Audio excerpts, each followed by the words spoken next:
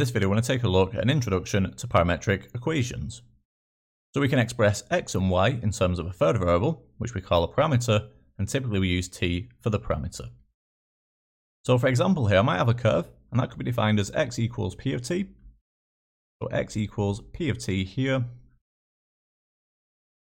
And then for y, we can express this here as q of t. Okay? So the values of t here define a point on the curve with coordinates p of t. So let's just write this down. P of t here. And for my y coordinate, that would simply be q of t. Okay. The key point here is x and y being expressed in terms of a third variable. We're using the parameter t here to do that. And we can also easily convert between parametric equations and Cartesian equations by using substitution. And we'll see that in a moment for the practice question. And then finally here, if we've got x equals p of t and y equals q of t here, so just this curve here, then if we have Cartesian equation y equals f of x, then for the domain of f of x, let's just write this down here. So for the domain of f of x,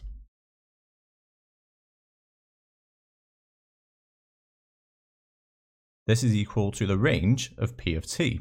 Okay, so this is the range of p of t. And then for the range of f of x here, so for the range of f of x, and you might have already guessed it, this will be the range of q of t. Okay, that's the range of q of t.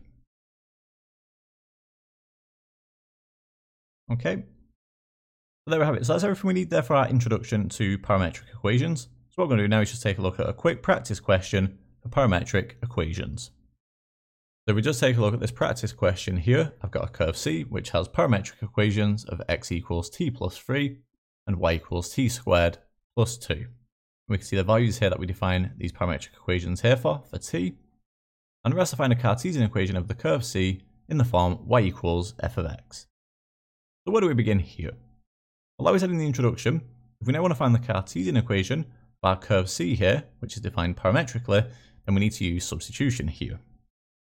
So, because we're looking for the curve C here in the form y equals f of x, then it makes sense here to take this equation here for x, rearrange it and make t the subject, and substitute t then into this equation here for y. Okay? So we begin here with x equals t plus 3. So now let's make t the subject here, so that should hopefully be nice and straightforward. In that case then, we'll get t is equal to x minus 3. And what we're going to do now is substitute this here into my equation for y. Okay, so y is equal to t squared.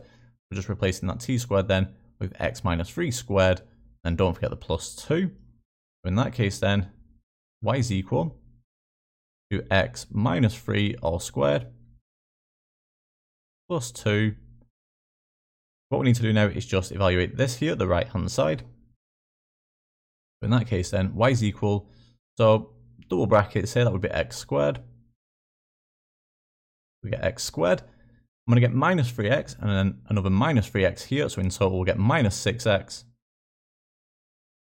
Get minus 6x, and minus 3 times minus 3 would give me positive 9. We get plus 9.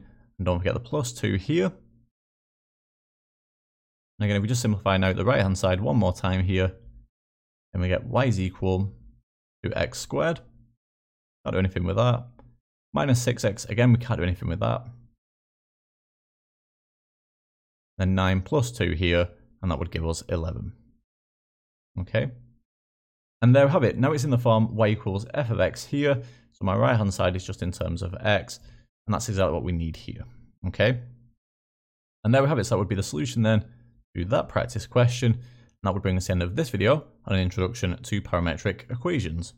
But in the next video, we're going to take a look at trig identities with parametric equations.